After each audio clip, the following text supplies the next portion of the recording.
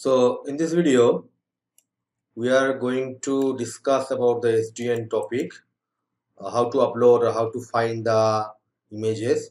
So, but we cannot see the lab or upload images because for SD WAN, you must have more than 180 GB RAM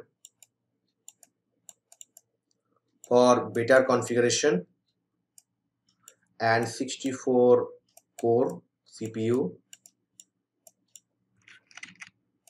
core CPU. So for that reason, we are unable to upload or we are unable to create a lab. So for that reason, I will make this video for your help to download the link. This is the download link. Copy this link, go to any web browser. That means SDN WAN practical, you must need a high configuration CPU. So this is the mega link. You can download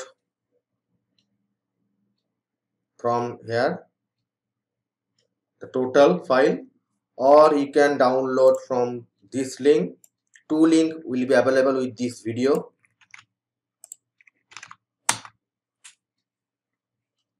So you must need high configuration CPU. So these are the four files, and this is the old edition, new edition are added. So as per video recommendation, I'm making this video for how to download or how to get the link for Cisco SD WAN images, because most of the students are facing same issue. They cannot find SD-WAN images. So a reminder one is you must need a high configuration CPU, otherwise your CPU will be damaged, and 64 core. Okay, thank you.